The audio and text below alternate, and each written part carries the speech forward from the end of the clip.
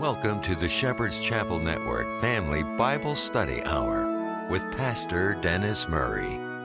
Wisdom is understanding God's Word. Pastor Murray's unique teaching approach brings God's Word alive with meaning as he takes you on a chapter-by-chapter, verse-by-verse study of God's letter to you, the Bible. And now, here is Pastor Dennis Murray. Good day to you. God bless you. Welcome to Shepherd's Chapel. Welcome to this Family Bible Study Hour. Ready to get back into our Father's Word here at the chapel? We invite you to get your Bible and join us if you care to. We're going to pick it up today, 2 Samuel chapter 13, verse 21.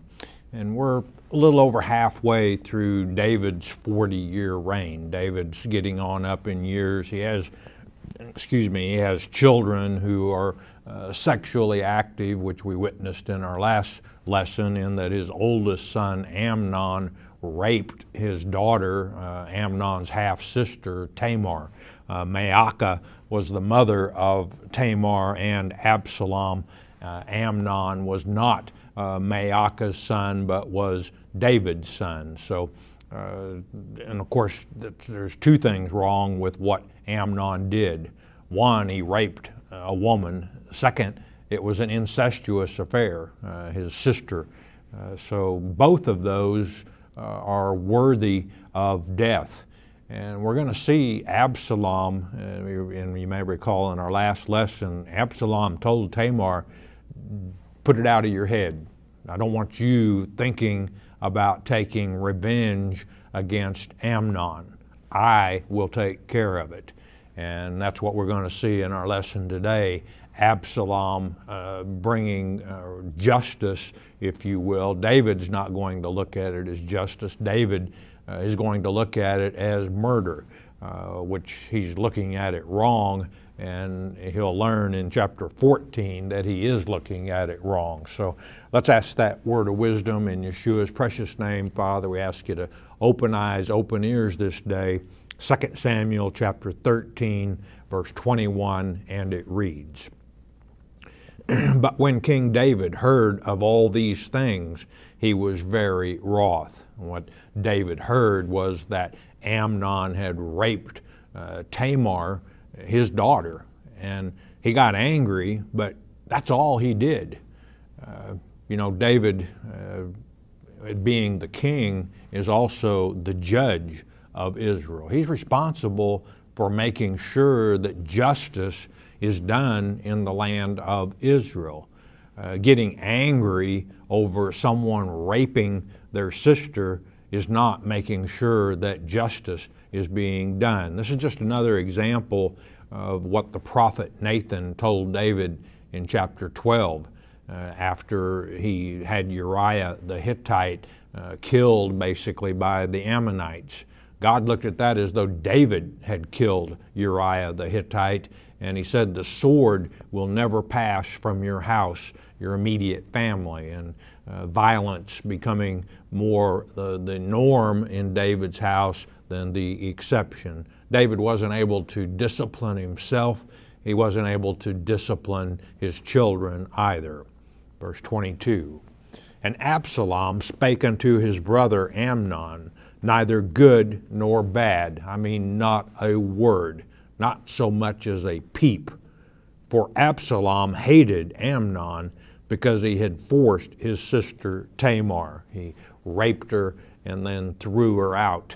And you may recall in our last lesson, Tamar looked on the latter, the fact that he threw her out after he forced her, as worse than him forcing her, than raping her. Throwing her out was worse situation for Tamar. It was like he was divorcing her, and then that's putting the shame back on Tamar. That had everyone talking, well, what did Tamar do to Amnon that he threw her out? Putting the suspicion back on Tamar, the shame on Tamar, rather than where it belonged, which was on Amnon. 23, And it came to pass after 2 full years. I'll tell you one thing, Absalom is patient if he is nothing else. that Absalom had sheep shearers in Baal Hazor, which is beside Ephraim, and Absalom invited all the king's sons, including Amnon. Now, the sheep shearing time, for those of you who are not familiar with ancient biblical times in the Old Testament, was party time. I mean, they broke out the wine flasks. It was a feast. They had plenty to eat. It was like a festival atmosphere at sheep shearing time. You might remember one of the 12 patriarchs, Judah. His favorite time of the year was sheep shearing time. And it's ironic that I brought him up because his daughter-in-law, Tamar, by the same name of Absalom's sister, got him drunk and took some of his seed from him. Verse 24. And it's probably a good thing she did. If not, he would have polluted his seed with Gentiles. Verse 24. And Absalom came to the king, to David, and said, Behold now, thy servant hath sheep shearers. Let the king, I beseech thee, and his servants go with thy servant. Come to the party, Dad. It's going to be, we're going to have a good time. The wine's going to be flowing. The food is going to be plenteous. Come and enjoy with us. And the king said to Absalom, Nay, my son, let us not all now go, lest we be chargeable unto thee. And he pressed him. Absalom pressed David even the more. Howbeit he would not go, but blessed him. In other words, no, son, you go ahead and have a good time. What this not chargeable unto you means that David's saying your place is not big enough for all of us. We don't want to be a burden to you because that everyone went, knowing that your place just is not that large. Verse 26. Then said Absalom, If not, in other words, if you won't go, David, I pray thee, let my brother Amnon go with us. And the king said unto him, Why should he go with thee? I think David, we learned in verse 21, David knew what Amnon had done to Tamar. I think he's becoming a little bit suspicious about Absalom's intentions. Then again, though, he might be saying, well, it's been 2 years and nothing has happened, so perhaps everything is well with Absalom. Not everything is well with Absalom, and things are getting ready to get a whole lot worse for Amnon. But Absalom pressed him, David, that he let Amnon and all the king's sons go with him. Verse 28.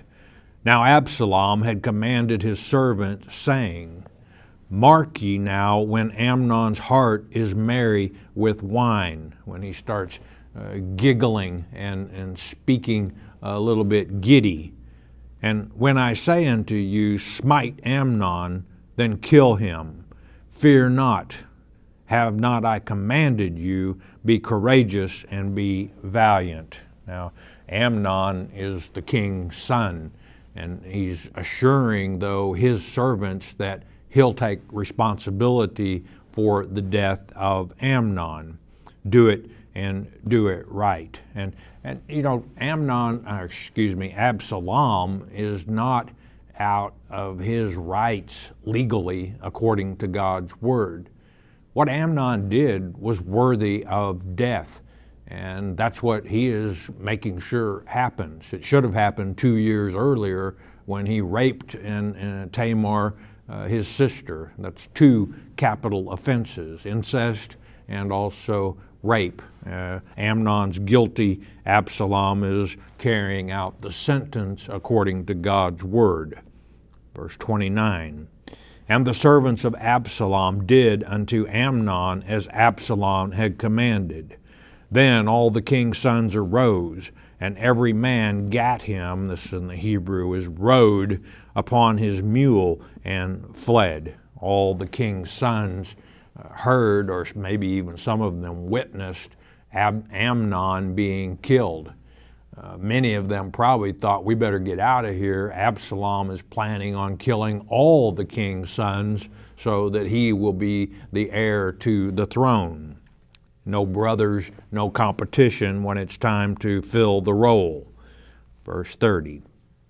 And it came to pass, while they were in the way, that tidings came to David, saying, Absalom hath slain all the king's sons, and there is not one of them left. Now, this is not true.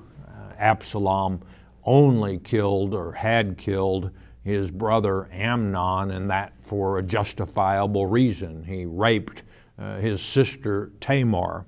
This is a good example, though, as what happens when the old grapevine gets cranked up.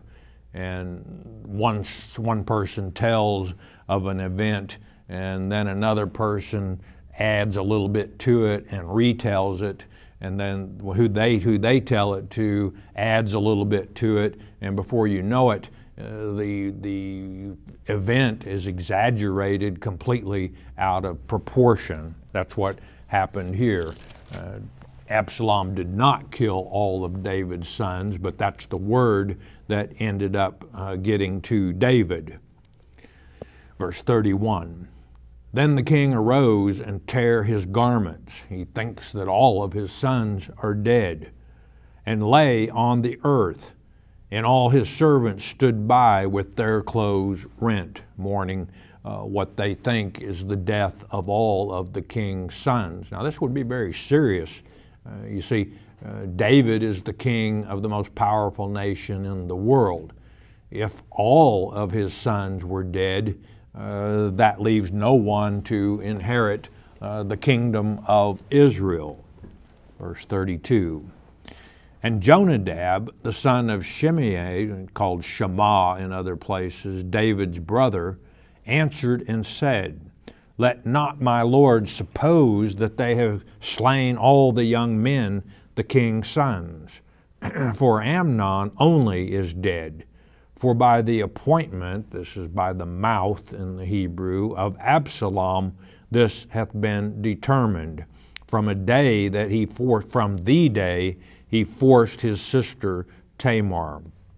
You know, this is a bit ironic because it was Jonadab's idea to begin with that Amnon pretend that he was sick, so that when David came and witnessed that he was in bed and sick, that he could say, oh, have my sister Tamar come and prepare breakfast for me and have her feed me in bed, and I'll be feeling better, which, unbeknownst to David, set up the possibility or the location where Tamar would be raped by her brother Amnon.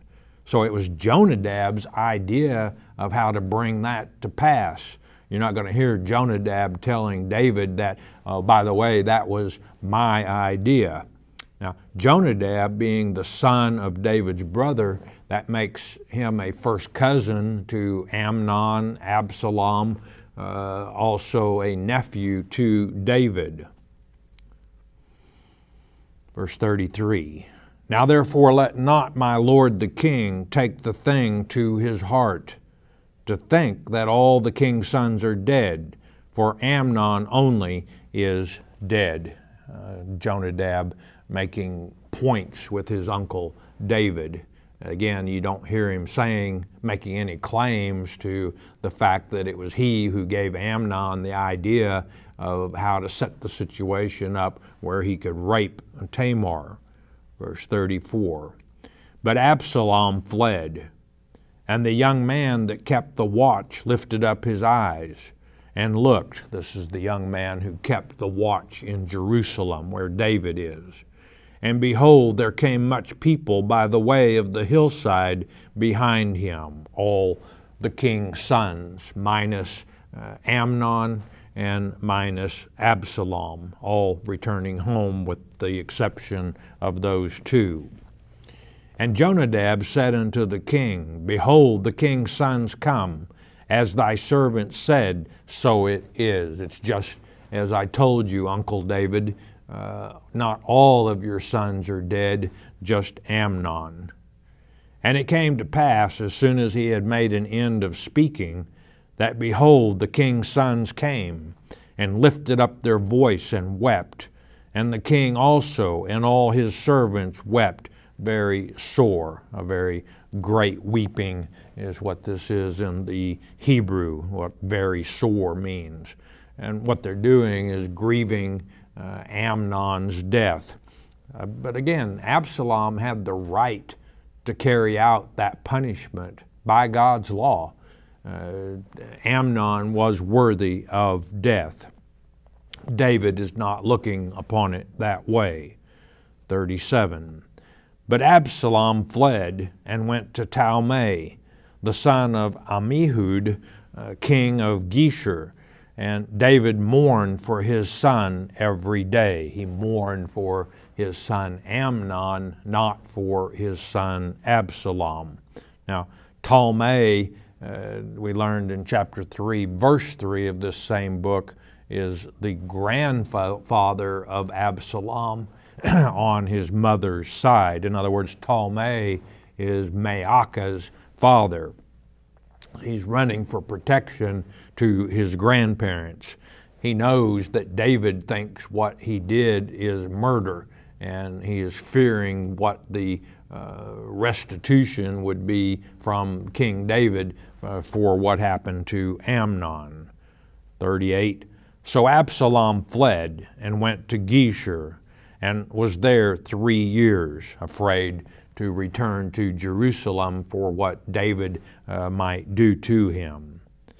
And the soul of the king David longed to go forth unto Absalom, for he was comforted concerning Amnon, seeing he was dead.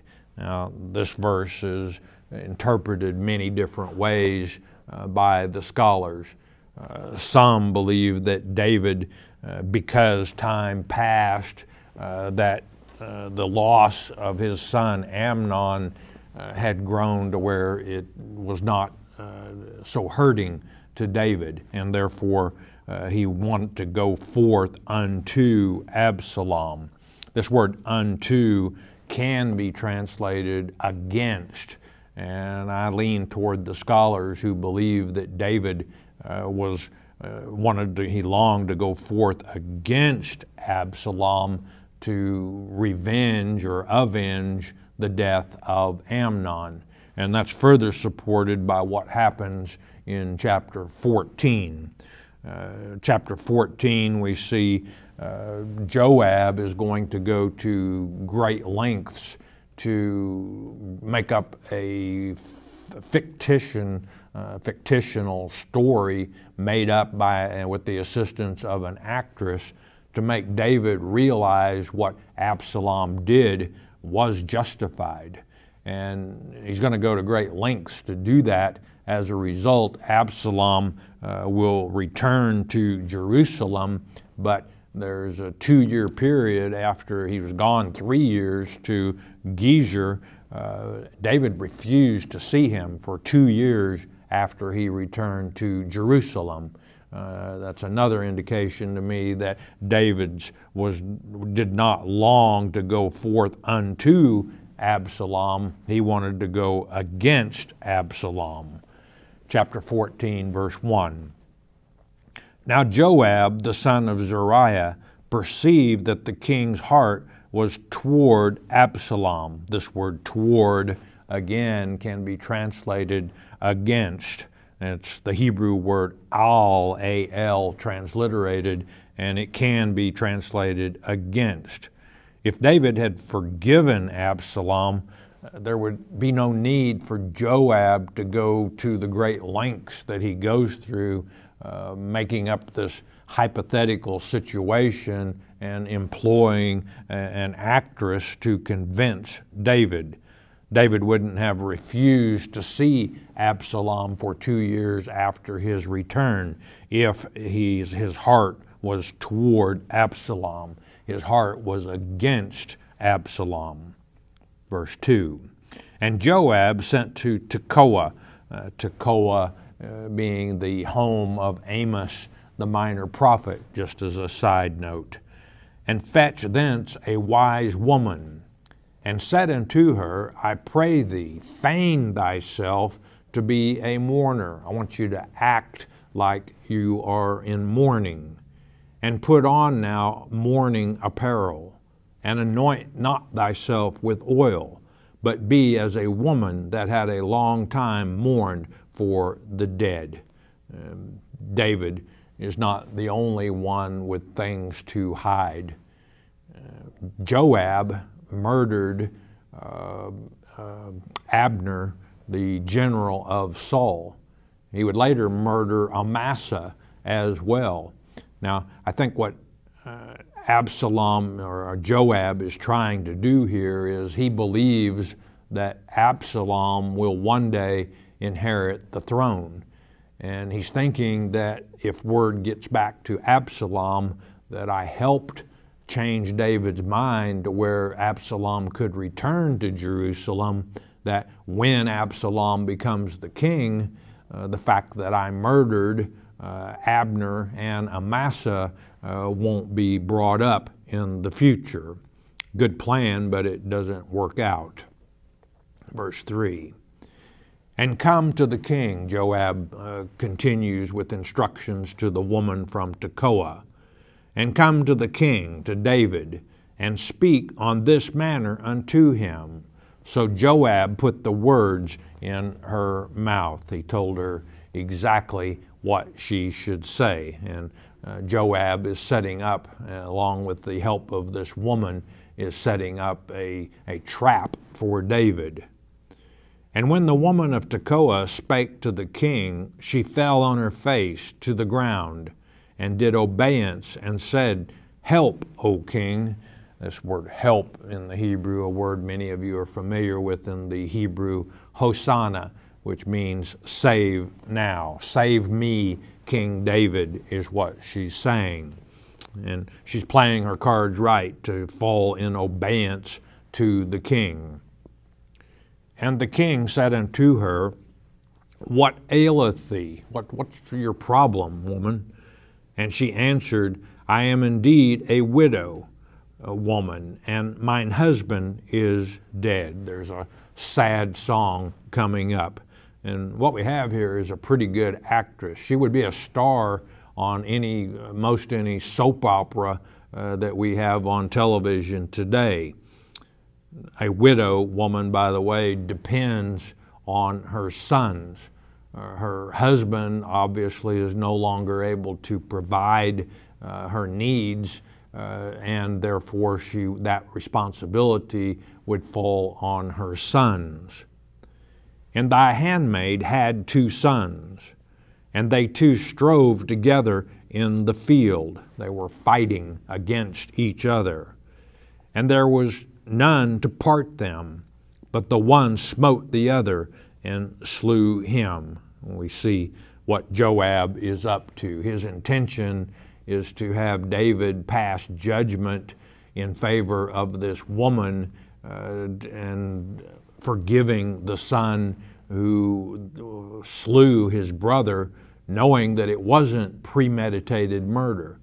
The boys were fighting and it got out of hand. And many people think that anytime someone's killed, that God's word says that the penalty is the death penalty. That's not the case at all. In the case of accidents, in the case that this hypothetical situation would be manslaughter. The fighting got out of hand. It wasn't, the one brother didn't intend and premeditate to kill his brother. It just got out of hand, and things happen like this. Verse 7, And behold, the whole family is risen against thine handmaid. And they said, Deliver him that smote his brother, that we may kill him for the life of his brother whom he slew. And we will destroy the heir also, the only remaining heir. And so they shall quench my coal which is left. There'll be nothing for me to build a fire with, is what this is saying. And shall not leave to my husband neither name nor remainder upon the earth. They're going to cut off my husband's seed completely by killing the son who slew his brother. And the king said unto the woman, Go to thine house, and I will give charge concerning thee. David just passed judgment. He's decided that the son should not be killed because it was not premeditated murder. What this I will give charge is, he's saying, I've passed judgment and I will give the necessary commands that your son be not slain. David doesn't realize it yet, but he is the family who is seeking blood revenge in this scenario, hypothetical situation. Verse 9, And the woman of Tekoa said unto the king, My lord, O king, the iniquity be on me and on my father's house, and the king and his throne be guiltless. What she's saying here is, King, if you have made the wrong judgment, let the guilt and the iniquity be on my house and my father's house, not upon the king and his house. Verse 10, And the king said, Whosoever saith aught unto thee, bring him to me, and he shall not touch thee any more. If you have any problems with this, you bring the one who offends you to me, and I'll make sure it does not happen again. David has been set up by Joab and this actress. Verse 11, Then said she, I pray thee, let the king remember the Lord thy God, that thou wouldest not suffer the revengers of blood to destroy any more, lest they destroy my son. Here she's asking David to take an oath that he will not allow her other son to be destroyed. Kind of pushy. And he said, As the Lord liveth, there's your oath, there shall not one hair of thy son fall to the earth. This applies to Absalom as well. And Absalom has a lot of hair, as we'll see in our next lecture. Verse 12. Then the woman said, Let thine handmaid, I pray thee, speak one word more, or I added the word more, unto my lord the king. And he said, Say on. Now, anyone who has ever worked in sales knows that when you have the sale made, close and get out of there.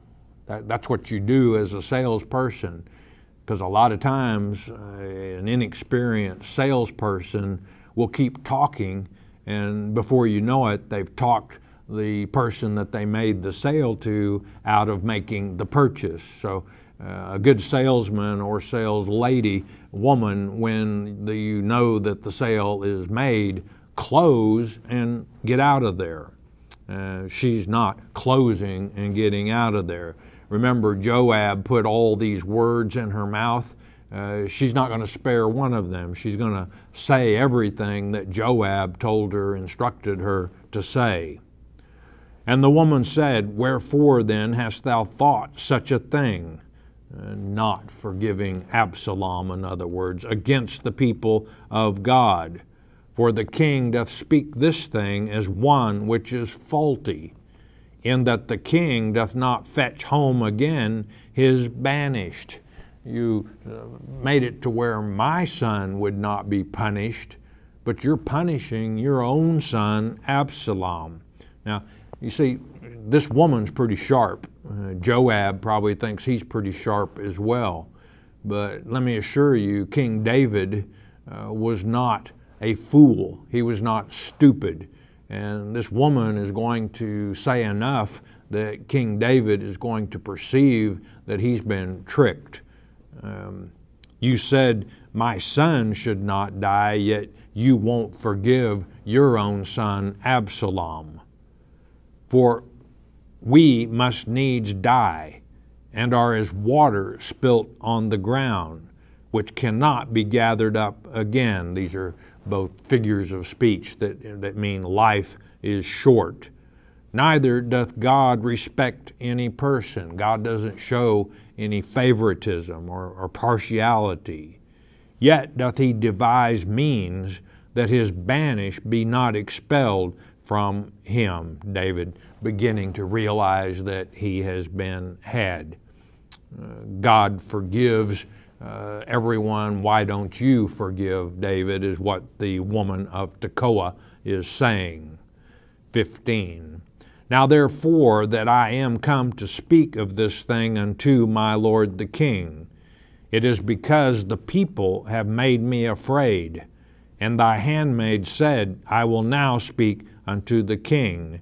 It may be that the king will perform the request of his handmaid. Here she returns to the subject of her situation. The one son got in a fight with the other and killed the brother, and the other family members pushing her to turn him over, that justice can be rendered. Here she's covering the allusion to that David and for his treatment of Absalom. I think she realized that and sensed that David was getting close to figuring out what Joab and her had up their sleeve. Verse 16, for the king will hear to deliver his handmaid out of the hand of the man that would destroy me, and my son together out of the inheritance of Israel. Again, David wising up what's going on, and he realizes that his decision to spare the one son also should apply to Absalom. He's not going to be happy with Joab or this woman. Verse 17, then thine handmaid said, the word of my lord the king shall now be comfortable, or will give rest to me.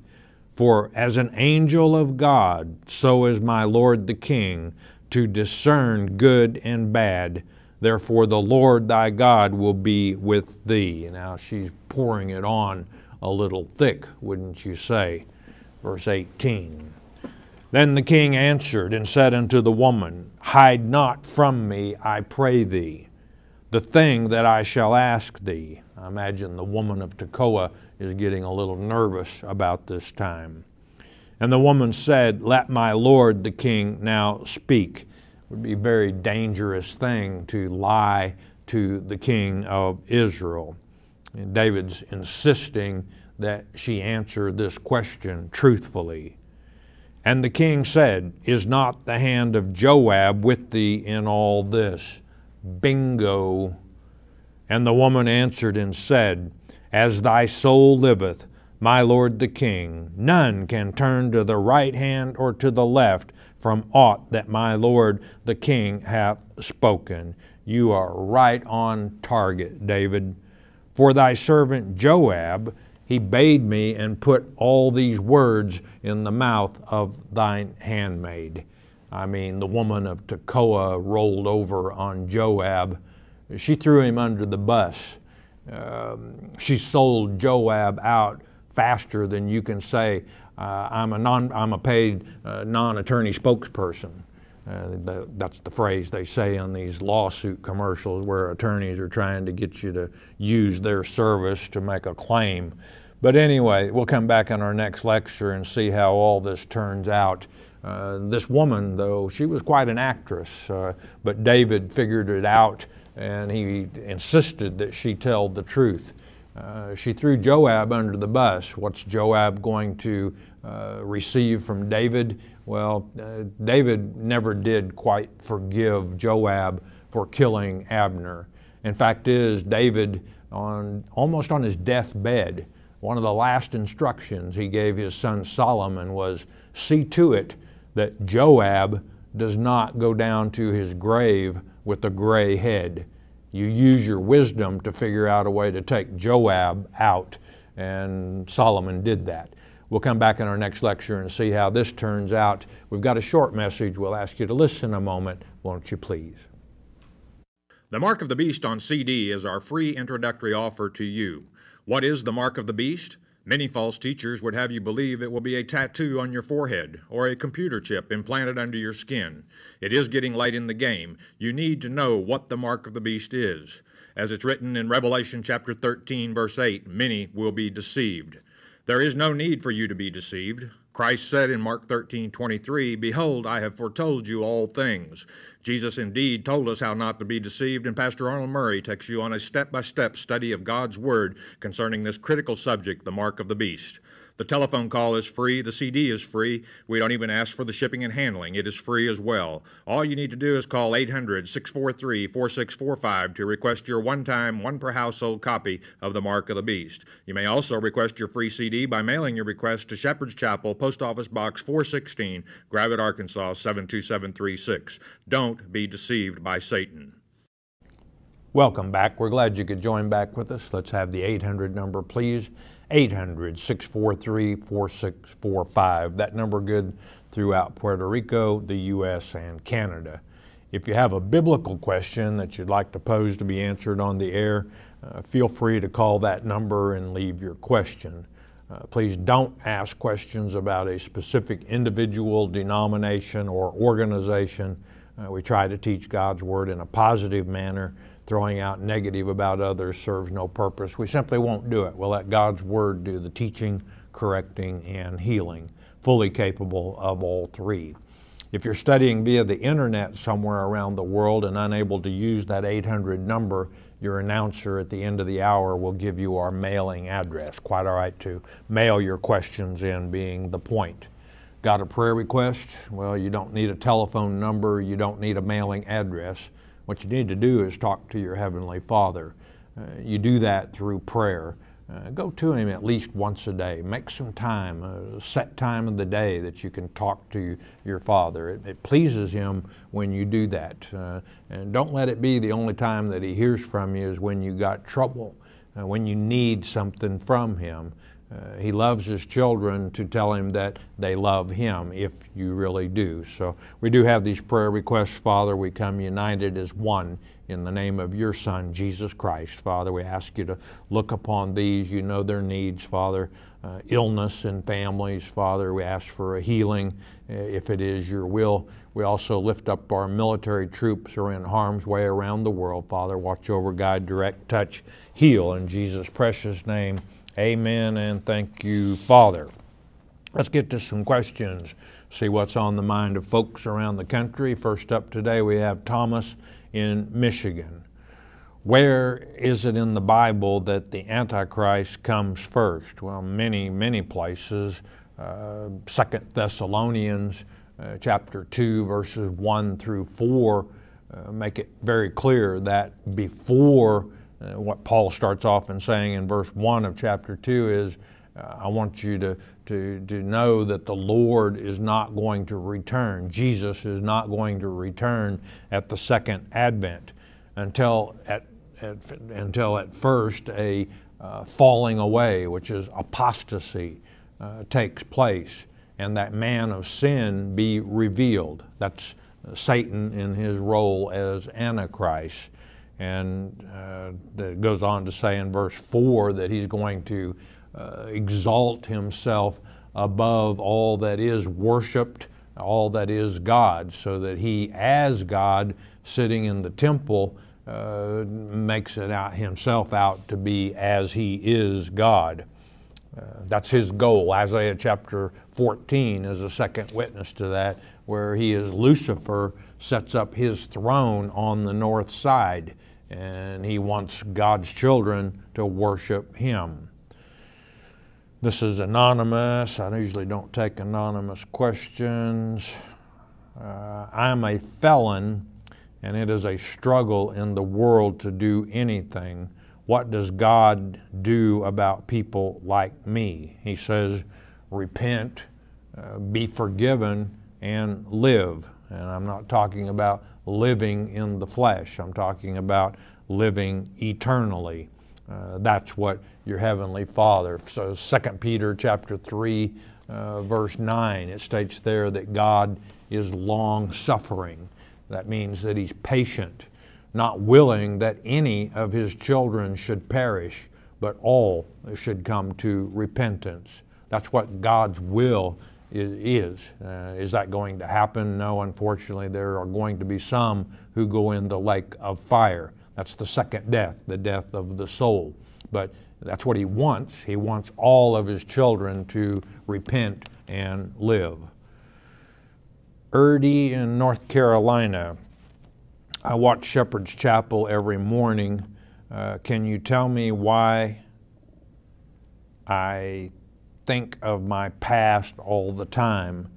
I pray a lot, and when I lay down, here comes all my past and my thoughts. I'm trying to live for God now. That should all be on my mind now. I'm almost 80 years old. I think of all the things that I did. Please help one also pray for me. Thank you. And you are in our prayers. But it's highly unlikely, Erdie, that you haven't forgiven yourself. God's forgiven you, but you haven't forgiven yourself. Christians oftentimes like to beat themselves up over and over and over. They think, well, you know, I'm too good of a person that I shouldn't have let that happen. And I just can't believe that I did something so terrible. Well, it's not possible that anyone has committed the unforgivable sin at this point in time. So my recommendation, Erdie, would be to learn to forgive yourself. I'm sure that you being a Christian, you've repented and you've asked for God's forgiveness. But to continue to beat yourself up, it's like doubting that God has the ability to forgive. Pastor Arnold Murray did a message many moons ago called Forgiveness, and it's CD 30425. And he spends quite a bit of time on learning to forgive yourself when you have been forgiven by God. You might want to order that. Ernie in South Carolina. Where in the Bible does it say a preacher should not preach for his own profit? Well, in Matthew chapter 6, verse 24, it states there the words of Jesus, you cannot serve God and mammon. Mammon is another word for wealth. But on the other hand, Luke chapter 10, verse 7, Jesus is instructing the 10 disciples who are about to be promoted to apostles, which means one who is sent forth. But he's preparing them to teach the Word of God. And he states there in Luke chapter 10, verse 7, that a servant is worth his hire. So when you say someone should preach for his own profit, a servant is worth his hire. That doesn't mean, though, that pay or money should be the motivating factor when someone preaches. If all someone preaches about is money, or saying that if you don't send a contribution, we're probably going to be off the air next Sunday, you can tell where their heart is. It's with the mammon, the wealth. You don't hear us here at Shepherd's Chapel browbeating people to send money. We teach God's Word chapter by chapter, verse by verse. We know that people are intelligent enough to know when they're listening to an anointed ministry, and they will support that ministry. We're a prime example of that. We don't have to beg to have time across the nation. God has given us a very large format, a very large platform on which to preach God's Word to the world. We thank Him for that platform. Willa in Pennsylvania. It says in Joshua chapter 11, verse 20, for it was of the Lord to harden their hearts that they should come against Israel in battle, that He might destroy them utterly, and etc. My question, why in so many places does God harden people's hearts to do bad and turn against Him? Does everything go back to the first earth age? Thank you and all your staff for giving us God's Word and doing a wonderful job. It has to be very hard. My prayers are with you and your staff. Well, we thank you and we appreciate your prayers. You're in our prayers as well. These people that you're talking about in Joshua chapter 11, verse 20, were Canaanites. That's Canaanites with the C. They were a heathen people who occupied the promised land. God instructed Israel to wipe them out. Why? Well, Deuteronomy chapter 7, verses 1 through 5, God makes it very clear. If you don't wipe them out, before you know it, you'll be taking their daughters to your sons to wife. You'll be giving your daughters to their sons to wife. And before you know it, you'll be worshiping their gods. And you know what? God was right. They didn't annihilate the Canaanites. And on many occasions, Israel was guilty of worshiping the gods, that's small g, of the Canaanites. It came to pass. Edith in Michigan. Thank you for teaching the word. You're welcome. It's a labor of love. I would like to know if the shadow government is mentioned in the Bible. I am hearing this mentioned a lot. Can you explain what a shadow government is and if it's something that we should know about? Well, a shadow government is a supposed conspiracy, I guess would be a good word, where elected government officials really aren't in charge. Shadow governments are controlled by private individuals exercising power behind the scenes. And if you want to know if a shadow government is biblical, stay tuned for 2 Samuel chapter 15, for we're going to see a real good example of a shadow government which is controlled by Absalom behind the scenes. Rudy in North Carolina, if a man takes another person's life, then this man gets saved. Will he go to heaven? Well, that depends on how he took the life. As I said in our lesson today, it seems that many people think that if someone is killed, that the person who killed them, it's mandatory capital punishment. That's not the case at all in God's law. There are instances where accidents happen. In Deuteronomy, the example given is that an axe head fly off the handle and strikes someone and kills them. That's an accident. You're not going to hold the person who that happened to responsible for premeditated murder. Now, for premeditated murder, it states in John, the first epistle of John, chapter 3, verse 15, that a murderer cannot find salvation in the flesh. Well, why is that? Well, because God's law says a murderer, someone who does lie in wait, premeditated murder, they're to be killed and sent to Father. And then that's where the trial is held. God is there, the murderer is there, and the person who was murdered is there as well. Now, is that saying that that person cannot be forgiven? No, I didn't say that. What I said was God's Word, first epistle of John, chapter 3, verse 15, states that a murderer cannot find salvation in the flesh. Can they find salvation after they leave the flesh? That's totally up to God. He's the judge. Leroy in Virginia. How do I know if I am one of God's elect to speak against the Antichrist? And how will I know when the Holy Spirit is trying to speak through me? Well, if you know God's overall plan and you know that the Antichrist comes first, you're likely one of God's elect. Now, when the Holy Spirit won't try to speak through God's elect, He will speak through God's elect. So don't premeditate what you're going to say. It will be given to you in that very hour by the Holy Spirit.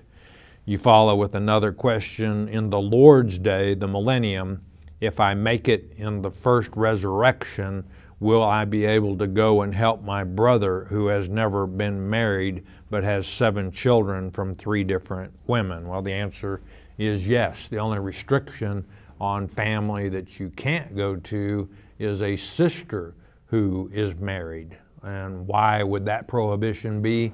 Well, when a woman marries, she's no longer a member of the family she was born into. She becomes a member of the family that she marries into. Ezekiel 44:25 is where the scripture I'm pulling from. Jay from Ohio. Will the elect recognize Antichrist when he arrives? And is the unpardonable sin a rejection of the Holy Spirit and to sign up with the devil? Yes, we will recognize the Antichrist. First thing we'll to have coming to us before the Antichrist arrives are the 2 witnesses, and the elect will be being fed by the 2 candlesticks of God. Zechariah chapter 14 is what I'm speaking of. Oil is symbolic of truth, and the 2 witnesses will be pumping oil to God's elect. And of course, blasphemy of the Holy Spirit is not forgivable. You mentioned the unpardonable sin, Luke chapter 12, verses 10 through 13. That's for one of God's elect to refuse the Holy Spirit to speak through them.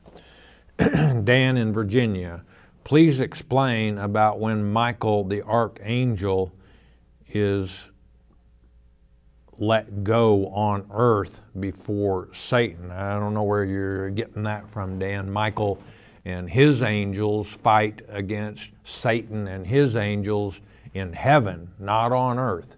Revelation chapter 12, verse 6 and the following verses.